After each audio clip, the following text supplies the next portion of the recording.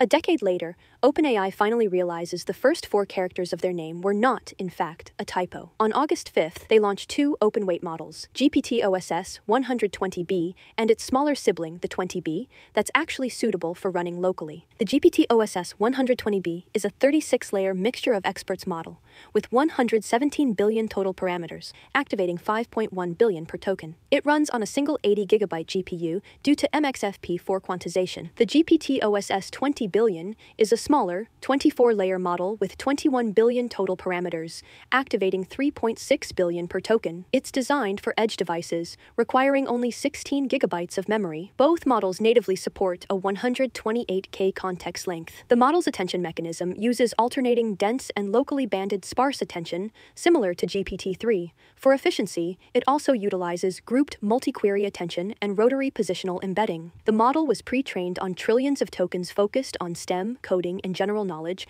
with harmful CBRN content filtered out. The pre-training for the 120B model alone required 2.1 million H100 hours. The reason it's able to run on such small hardware despite its size is MXFP4 quantization. It's a model compression technique that converts a model's high-precision parameters, like 16-bit floats, into the standardized, low-precision 4-bit MXFP4 floating point format. This process dramatically reduces the model's memory footprint. It's a key technology that enables massive models, like GPT-OSS, to run on smaller, more efficient hardware, such as a single GPU. OpenAI is also dropping its tokenizer for free. That's the AI's dictionary, the part that turns your words into math. And this is a big deal because it's a better version of the one their best models, like GPT-4o, already use. So the tech is impressive on paper. But when it was time for the real-world test, that's where the opinions started to split. OpenAI implemented a strict safety protocol. Users are finding the model is now so paranoid about breaking the rules that it spends more of your tokens on long internal monologues about safety than it does actually giving you an answer. When testing it myself, I asked it to create a simple snake game,